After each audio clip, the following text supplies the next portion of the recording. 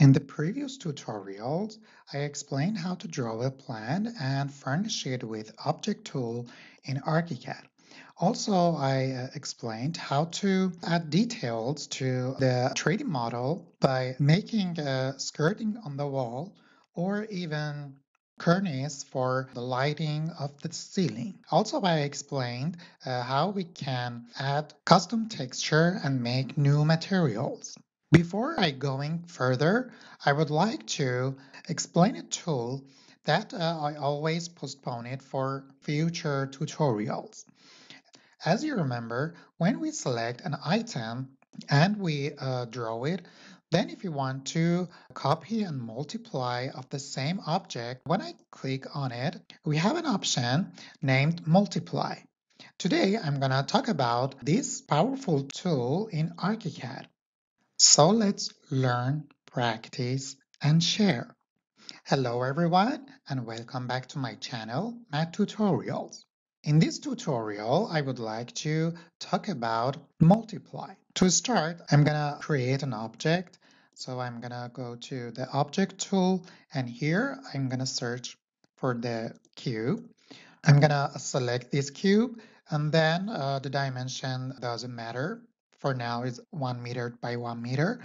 Then I'm gonna hit OK, and I'm gonna click on the environment. I'm gonna select this cube, and I'm gonna set the rotation to 0 because we don't need any rotation. Then I'm gonna select one of these points, and then on the pet palette, we have move, rotate, mirror, and here we can move just one of these pink nodes, and then we could stretch the height. Another option that we have is multiply. I'm gonna click on the multiply,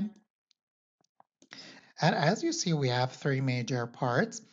I'm gonna start with the first one, which is drag. And I'm gonna start with the first option of the drag. With this option, as you see, it explains that the spacing and the copies that we want to make from this basic model are defined graphically. So I'm gonna hit OK. Then next to the cursor, you see a plus sign. It means that we are creating more objects from the selected. So I'm gonna click on one of these points. Then I'm gonna enter a distance, for example, like 3, and then I hit enter. When I move forward, as you see, we are creating multiple cubes with the distance of 3 meters. And it doesn't matter how many cubes we want to copy. I can continue on till I click. So for example, here I want to create 5 cubes, and then I click on any space. You should notice that here you cannot move in another angle except the angle that you click for the first time. You can go the other direction, but you cannot give angle to these copies. So I'm gonna click here. Then we could set the elevation for these cubes. For example, I'm gonna enter 3, which means 3 meters, and I hit enter. So I'm gonna rotate the camera to see the result. This is the first option that we have for multiply. I'm gonna delete these. I'm gonna select the basic cube once again. Then I'm going to multiply. And here you see that vertical displacement is turned on. If I don't want to move these objects vertically, I should just turn off this box. Before explaining the next option, I want to explain the third segment that we have here. We can multiply the objects that we want by a path. So first, I'm gonna draw a path here. I'm gonna go to the plan view so I can work with the two-dimensional elements. I'm gonna select the polyline. Then here, I'm gonna draw a path with different styles. For example, this one, I'm going like that, and then like this, and I'm gonna try different things. This is the path that we have here. I'm going to change the color so we see it better. I'm going to multiply this cube along this path. So I'm going to select this. Then I'm going to select the multiply. This time I'm going to check pick path before input. And I want to set the rotation to the path. Also, we could randomize the rotation. For example, we want to have an object like trees or bushes alongside a road. We could randomize the rotation of the object so it seems that we have different objects along the road. In this case, I don't need a vertical displacement, so I put the number to 0. Then I check the pick the path and I hit OK. To start multiply this object alongside the path, you should pay attention to a few tips. First, you should put the reference object at the beginning of the path that you want to multiply. So with Control D, I'm going to put the center point of this cube to the beginning of the path. Then I prefer to have a rotation like this. And when I'm happy with the starting point, or actually one of the objects that I want to use for this path, I'm going to select multiply. Then here, I don't change anything. Vertical displacement is 0 and pick path before input. And I want to rotate the object to the path. So I'm going to hit OK. Then here, I'm going to click on any point of the path. Then at this point, this is the second tip that you should pay attention. It's better to click on the node that you want this object to be copied from. So I'm going to click on the center point of this object. Then we see something like a shadow or a ghost of the original object. So we can set the distance to the next object. For instance, here I select 1.5, which is almost 1.5 meters. Then I hit OK or enter, and then I'm gonna continue alongside this path. And as you see, the shape is multiplying with the same distance that we put in alongside the path. So I'm gonna click once again, and this is the multiplying with the path. Let's take a look at it in the 3D view. This is it. You can use this trick to make stairs or plants to design a landscape or even the light post alongside a road. So I'm gonna delete them all and move on to next option. I also delete the path that we have here and set 0 for the rotation. I'm going back to 3D view, select the objects, then multiply. Then I'm gonna uncheck this one. And also I'm gonna uncheck the vertical displacement. And I'm gonna select the second option. In this option, we have another setting that we could set up the number of the copies that we want to make from the original object. So I'm gonna set the number 5, for example. I don't want to do the elevation and I don't need to pick a path. I'm gonna hit OK. Then from one of the point of the object, I'm gonna move to any direction that I want. As you see, we can set the distance from the first object to the second one, and the other object is gonna be created automatically. If I want to have the distance of 4 meters and the angle of 45, I can enter the numbers and hit enter on the keyboard. Now the multiply created copies of the basic object with the numbers that we put in. I'm going to delete this one. I'm going to select the object again. Then I'm going to multiply. And as you see, even on this icon, we see that we set up the distance from the first object to the second, and then we could have the number that we put here. So I'm going to move to the third option. On the setting, we could set up the spacing. For example, I'm going to put 2 meters. I'm not going to do the vertical, and I don't have the path.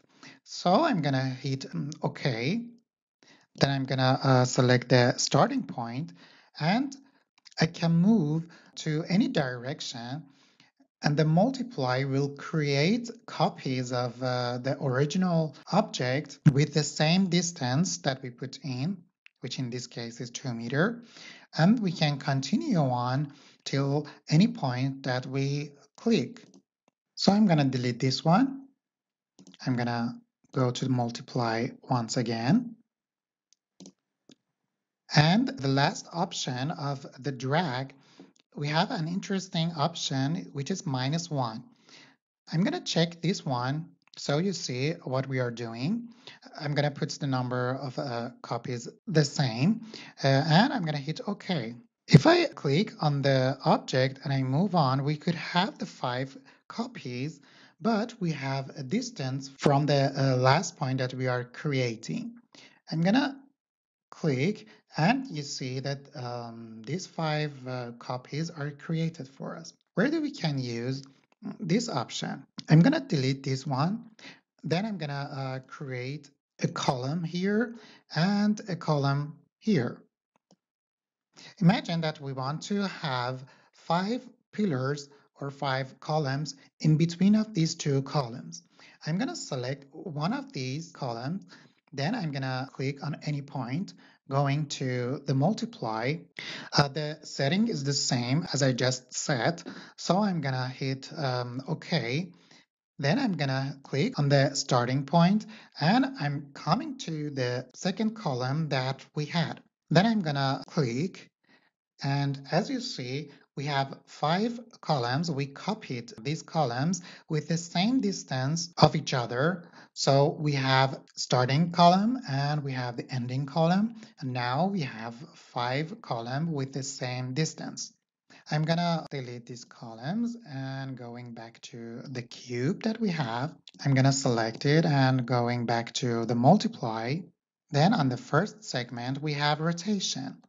The method that we have for the rotation is exactly the same for the drag, but you should consider that we are working with a center point to multiply the object. I'm going to do the same trick as I just did to understand better. I'm just going to put the number of copies to 8, and then I'm going to hit OK. The first click that we are doing is the center point. I'm going to click it right here or any specific point that you want to use as the center point. Then I'm going to click on this box. Then I can move along this center point. And as you see, I don't have the last object of this arc because I checked the -1 on the setting. So I can rotate 360 degrees. And when I come to the beginning point, we don't create another copy on the first object that we have. So I'm gonna do it like this. And then we have 9 cubes with the same distance of each other. I'm gonna delete this one. Then I'm going to multiply. And the other methods is the same as I just explained. The only difference it has that you should first click for the center point. Also, you have the option to displace this object vertically. So I'm going to the elevate. The methods are completely the same as the drag, but we move directly up or down to elevate. The last option that I want to explain is the matrix. On the matrix, I'm going to select the first method once again. Then I'm going to check the first input for the elevation and also the second input of the elevation. And then I'm going to hit OK. This option is really interesting. You're going to see it in the result. I'm going to select the first point. Then I'm going to set a distance like 2 meters. Then I hit enter. I move along this direction and I'm gonna create 5 copy of the original object. So I will have 6 objects. Then I can move vertically to create an angle. I would like to have an elevation of 2 meter. Then I hit enter. Then I can move on the other direction. I'm going to set the distance of this side. So for example, now I'm around 11. I'm gonna put 11 and then I hit enter, and then I can move along this way. I would like to have 4 copies on this side. So I'm gonna click once again, and then I can move vertically. I'm gonna put in 4 meter for this one, and then I'm gonna hit enter, and we are creating this multiply by matrix method.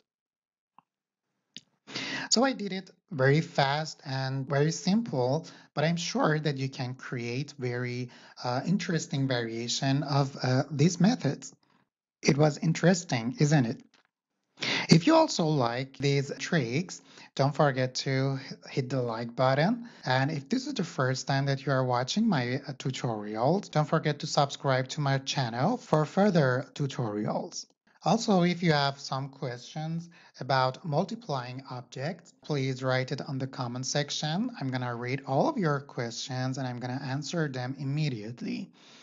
Also, if you know more tricks and tips to multiply an object in Archicad, write it down on the comments and share it with me and the others.